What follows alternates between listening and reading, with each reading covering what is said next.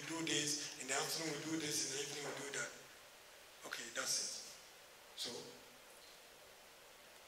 what should I do with it? Go beyond that. Tell me that, I know that this is the brand you are managing.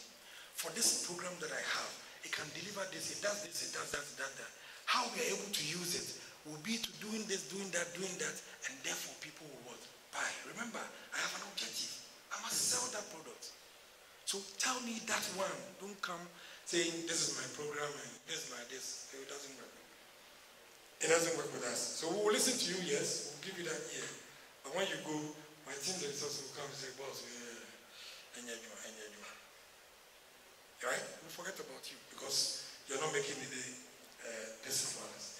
Again, determine which of the brands. Yes, I may have as many brands that I have, but determine which of them is spending continuously. We have some of the small ones, they don't spend. They will spend from 1 month, they go off. You understand what I'm saying? So if you're coming, is it that small budget that you're coming for? And if I don't choose you, you're angry. Why? At least know the ones that are big, continuously they are spending, and therefore, all right, we would work with you on that. For example, you have these alcoholic advertisers. The FDA rule says that you must advertise after 8. So you sell me a program, for example, and you're telling me that the audience is big. Yes, it's big. But it's airing between 4 and 6. I cannot place it on it. Other brands may, and pay whichever fine. But the brands I manage, they will not. They have a code. So if I tell you I can't buy on that one, you have to give me something in the period 8 to 10 that the listeners would want. Or why haven't you changed any of your programming? When the FDA rules came, which of your programs have you decided that because all alcoholic beverages are supposed to air after 8, which of them have you decided that I'm going to fashion this program to air after that 8 period so that I can target this brand? Which of them? None. Till date, none of you. And Bright will bear me out. Bright, you're welcome. None. And we always challenge them. Again, yes, I've spoken about this. Concentrate on those who are actively advertising and have money to spend. And when you make your presentations to us, don't just tell me about I have this program, I have this program. No. Tell me what I can do with that program. Tell me what I can do with that audience. How flexible are you? How can I influence the content? If I ask you to do a particular thing, can you do it for me? There's a particular station. Number 1, yes. If you profile them, if you tell them to do anything extra, they won't do it. Forget it. They will not. All right?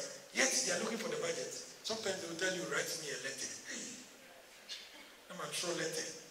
Then we send it, yes, because we want that thing to happen. It's part of the strategy. We take it to them, and then it will sit on somebody's desk. And then later they will tell you that, oh, our boss hasn't said anything. Hey, okay, book a meeting for us to meet the boss. We'll go and meet the boss. I'm going to let the thing with me. Yeah. He has wasted 2 weeks of my time trying to sell an idea that they can better deliver. They won't.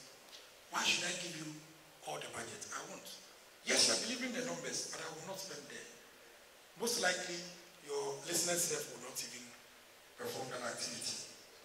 We need those ones. Tell me how we are able to, how flexible you are, and how we are able to influence it. Okay? How interactive you are also. And then we are able to work going forward from there. Don't make it too personal. Which friendship comes in, right? This is my friend, so he should give me no.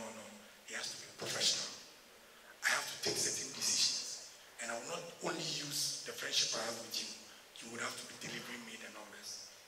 Or there must be an activity you can do more than any other station can do. Then I will be able to look at you. Build a professional relationship.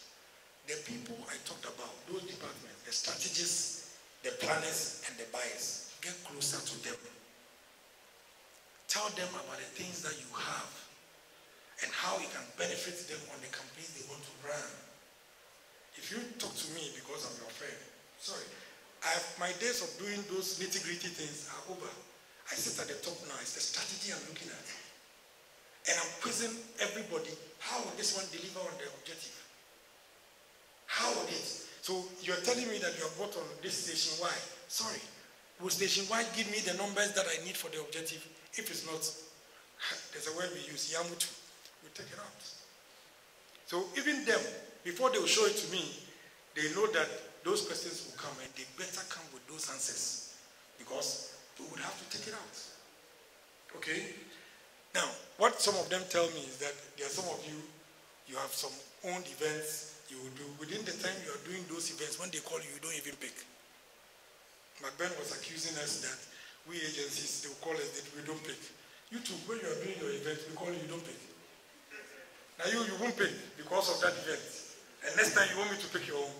Sorry, so please, provide the right discount according to our spend with your network. I'm not greedy.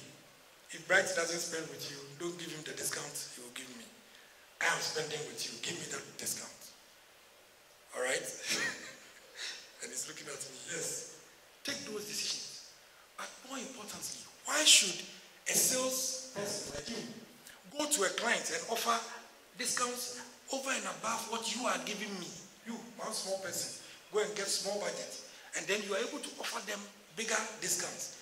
Me, the agency that is bringing you this pots, big pots of money, you give me lesser discounts than what you can offer to the brand. Sorry, when I hear it, next time, I won't happen. Professionally. So if I have to make any considerations because you're not delivering the audience, sorry, I will not still work with you because bad one. Again, don't charge for everything. Throw in additional discounts. Some of you are rigid. Oh, I want some quick interviews. Say, oh, Charlie, this one for paying you. Oh, something small, I wanted. No.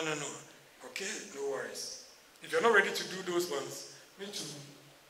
No compromise. Don't chase for my business. All right? You go there and offer them discounts that you can't. Sometimes we'll call back, say, oh, somebody has gone to this station. They offered this discount. Why are you not giving me that much? Because I'm spending with you.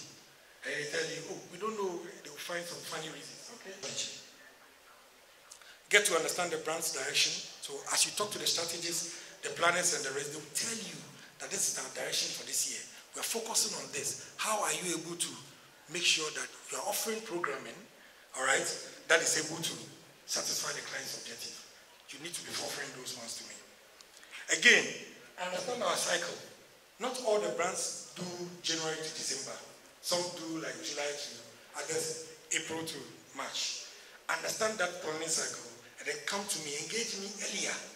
Because if you want me to spend on your network, then those engagements I'm seeking, let's engage earlier. Come discussing those value that you can provide, and then from there we can look at it.